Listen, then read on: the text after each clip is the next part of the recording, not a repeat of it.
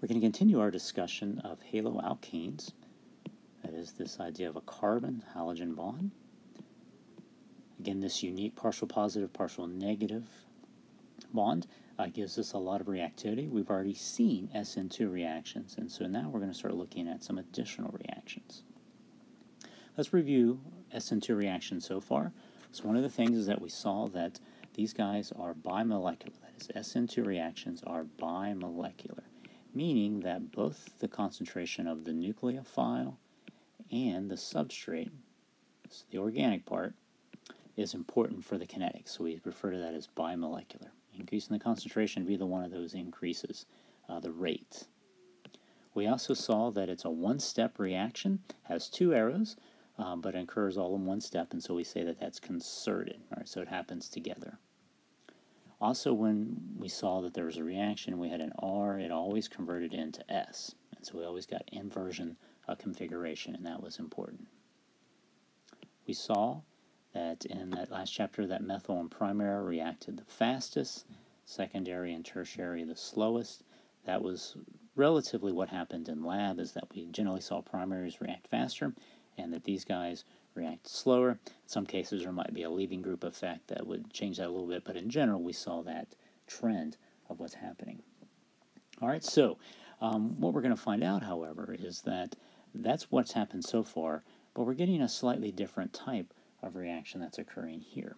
All right, so in this one, we find out that the solvent actually is serving as the nucleophile. So it's called solvolysis. Where does that come from? Well, solvo comes from the term solvent. All right, so that gives that part of the word.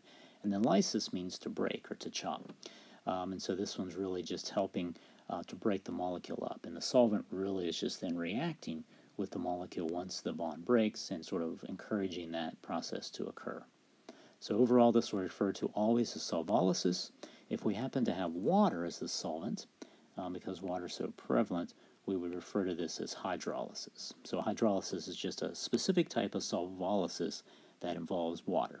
All right, so this is the one thing that really has its own name, own type of solvolysis, which would be this one. So let's take a look at overall what this might look like, and that we get this H3 methyl group, and we get a couple of those, okay, in fact 3 of them, that are attached to this carbon group, and then we have a bromine. So again, you might think about, all right, is this carbon, is it primary, secondary, or tertiary? Well, of course it's tertiary. It has 3 carbon groups attached to it, and then we have this bromine that's attached to it as well. If we would stick this in water, all right, and it would be, decently soluble in water, then water could react with it. And not only would water react with it, but it would actually happen fairly fast. All right, so we would not generally need to stick it in a water bath and all of that we've seen before, that this would react fairly fast. And that was sort of in contrast to what happened in SN2, where this one would be really slow under SN2 conditions. Of course, water is a polar protic solvent. If this would occur, we would get this alcohol that formed, and then the H and the Br would be there. So we would end up losing this hydrogen, bromine, those would come together as an acid, and then we would end up with this alcohol. So the fact that this is forming fast, that the tertiary group is, tertiary halogen is reacting, so this means this happens by a different mechanism than SN2, and in fact what we would see is that this is going to be called SN1. So these are unimolecular nucleophilic substitutions, which we refer to as SM1. A couple of things about them is that their solvolysis, the rate is the first order. It just depends on the substrate, the Ri here, but this could really be Rx. So it's really an understood first order that's occurring. Unlike SN2, where we saw that R always goes to S, these reactions are not stereospecific. That is, what we're going to find out is that if we start off with an R, we're going to get a mixture of R and S in enantiomers in the end, which is an interesting new. We also find out that the tertiary and the secondary are going to react the quickest, and that these guys are going to be slower overall. All right, so they're not really going to react that fast as the primary and the methyl, and in fact, this table 7.1 highlights, really it makes it even more obvious that if we look at the relative rates, so if we take the rate of how fast a methyl and really a primary react, and we set that at 1, and then we say, all right, how much faster do these guys, if we set them to 1, are the other two. So this one's about 12 times faster, and this one's 1,000,000 times, effectively. All right, so in this one, just reminding you, this would be the tertiary group. This is the secondary. So these are faster than the primary and methyl, and clearly the tertiary group is even more fast than the secondary. All right, so significantly faster. Let's take a look at this reaction a little bit more in depth. All right, so we have our carbon.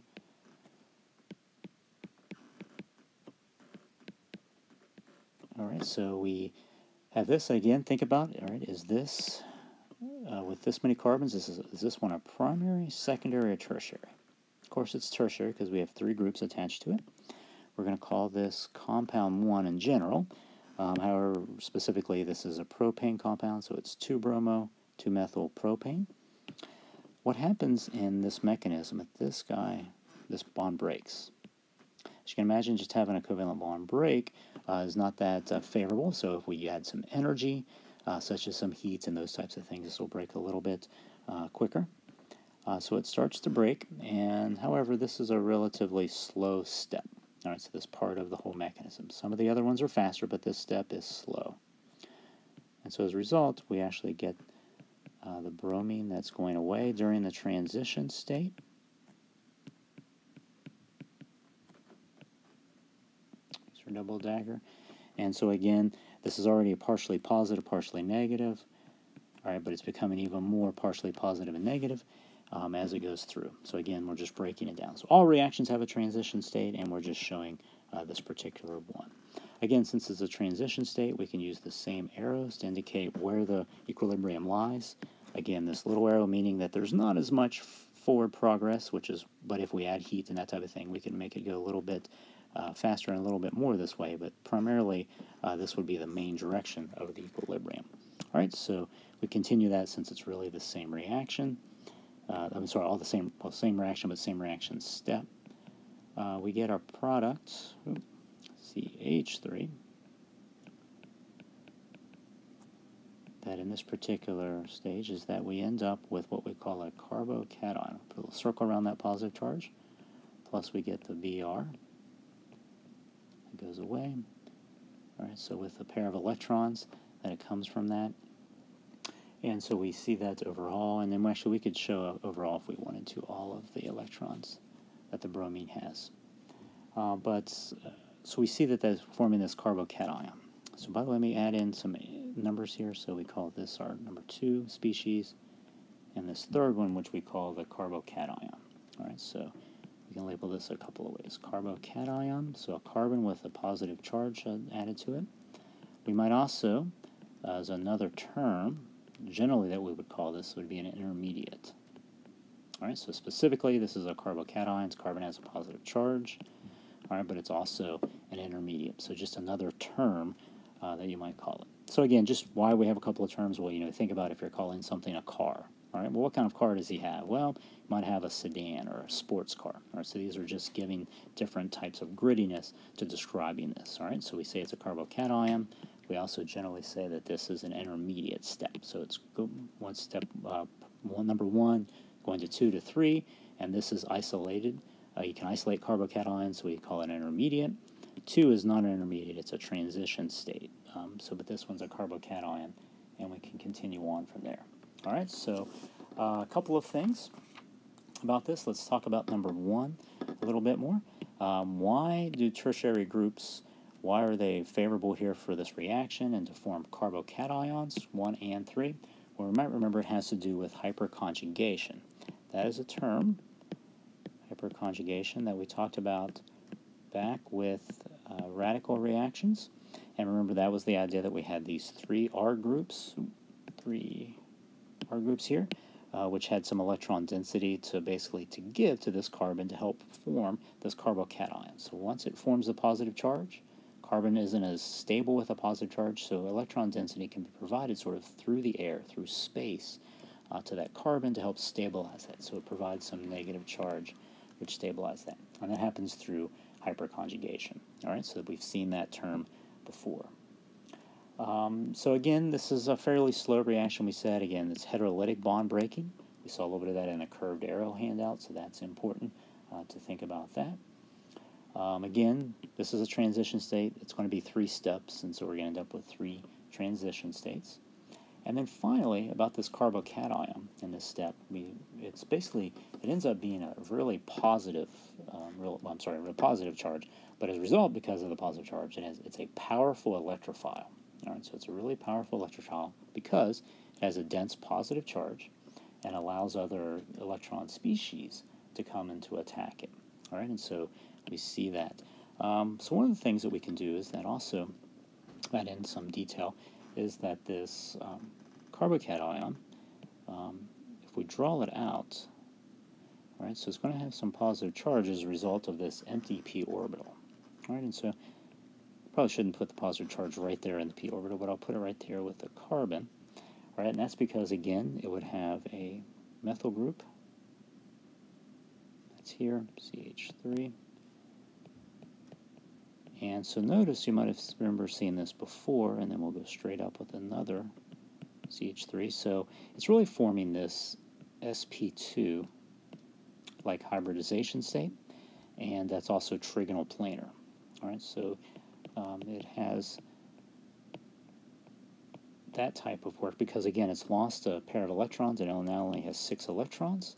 It's a carbocation, has this empty p orbital, and has these 3 guys around it. All right, so that's important. And again, this is the intermediate. This is the carbocation intermediate. Again, a powerful electrophile because of this positive charge, empty p orbital, which allows it to accept additional electrons. All right, so this is that first step in the mechanism. And that's really dissociation of this bromine group. All right, and so we're going to continue on, and we'll redraw this on the next step. One of the things that I will not redraw is the bromine, because it's a leaving group. It just goes out into the water solvent, and it becomes a spectator ion, and it's also the inorganic products. We're not as concerned about that in the next step. One last thing that we'll talk about before we move on to that next step is that the fact that this is a slow step, and the other steps we're going to talk about are faster. Well, the analogy is that we imagine water flowing through a pipe, and in this pipe there are a couple of places where the pipe narrows, and those are constrictions. And of course, when you have a restriction, that'll restrict constriction, but it restricts the water flow. All right, so some of these are bigger than others, and so it doesn't restrict the flow as much. But this particular constriction restricts the water flow even more because it's much more narrow. And so we might say that water can't get any faster through this pipe than it can flow through this really narrow area. And that's really the rate determining step, has a lower K value. Well, what does that have to do with it? Well, this first step, since it's a slow, it's like the area of biggest constriction, and so the water doesn't flow through the pipe as fast there.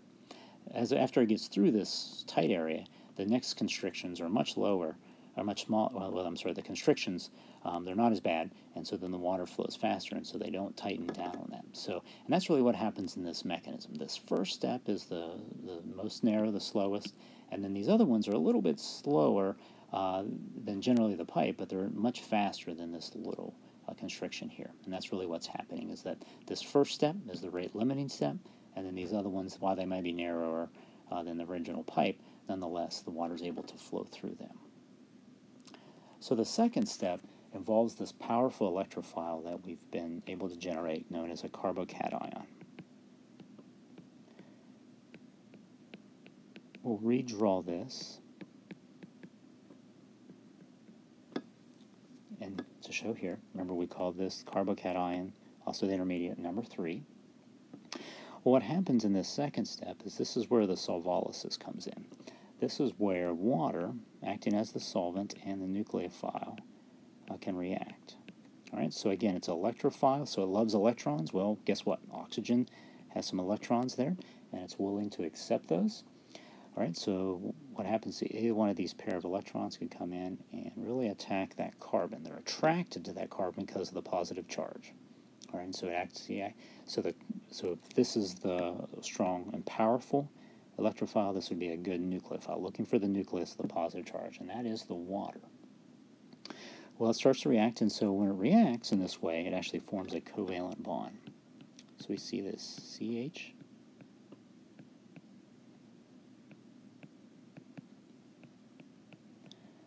group adds this. Again, we'll make sure we add in our methyl groups. All right, so one of the things we learned about in the curved area handouts, we have to conserve the charge. So we start off with a positive charge, we end up with one. All right, so this is molecule 4 in this step. And so basically we've added water to this, and it becomes really what we call a protonated alcohol group. All right, so that is the COH would be an alcohol. We have an extra proton on there, we call that a protonated alcohol. Well, this is also referred to, the species in general, as an alkyl oxonium ion. Weird name, but we can break it down. Alkyl because it's again a carbon group. Oxo is a name, like a prefix name for oxygen. All right, so it's oxonium, and so it has a positive charge. So this is the alkyl oxonium, and then it's ion that forms. All right, and so this alkyl oxonium ion is again another intermediate. All right, so we haven't quite got to the product, so this is another intermediate, and it's a protonated alcohol. Oop, get rid of that. And so as a result, this thing is actually a fairly strong acid, not a fairly strong, but a really strong acid, because this compound would be most stable if it just had an OH, and if it can get rid of this hydrogen, it will, and become more stable.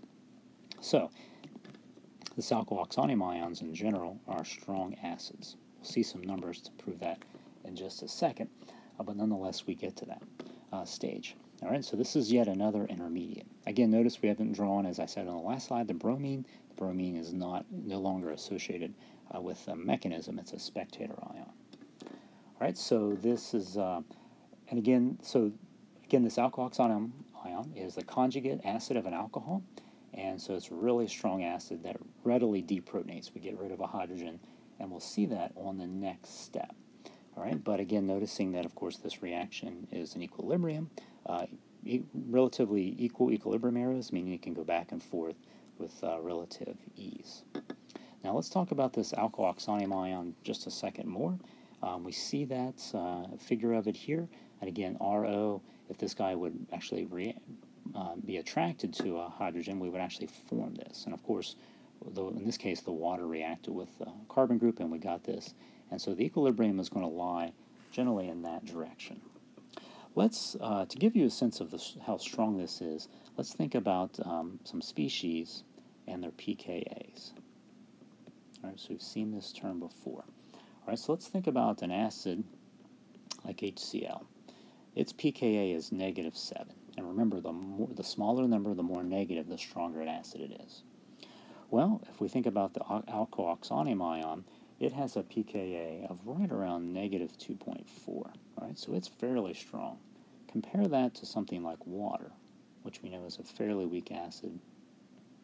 I mean, it's not really what we consider acid, but it does have acid properties. It has a pKa value of 15, and then if you compare that to a methyl group, it has an H, so we're really looking at this carbon-hydrogen dissociation, the pKa value, that would be a +50. All right, so you get a sense here of the scale. So this might be, the weakest acid of them all. Water is sort of a weak acid, but at least has something. Alkyl oxonium ion starts to approach the strength, really, of HCl. All right, so it's a really strong acid, meaning that it's really willing to deprotonate and get rid of this hydrogen. All right, so this alkyl oxonium ion. And that's really what happens then in this last step that we're going to talk about for this step number 3 for this alkyl oxonium ion breaking down. All right, so let's redraw that. Oftentimes in a classroom, on a typical chalkboard, I would just write this all the way across the chalkboard, and sometimes there's so many steps that it can't fit exactly just straight across on one chalkboard. So, but in this video lecture, I need to do it across a couple of screens. But as you write it out, and that's a great idea to write it out, you would have one above the other. All right. So again, this is that species 4, the same alkyl oxonium ion that we drew on the last page. Well, what happens here? Well, again, we have equilibrium arrows that exist. Remember, we still have a lot of water around. All right, so water is the solvent. This is a hydrolysis, and so it's willing to react, and it can react, and to help deprotonate this alkyl oxonium ion. So again, a pair of these electrons come over, they react here, this goes back, and then what happens is that we end up with our compound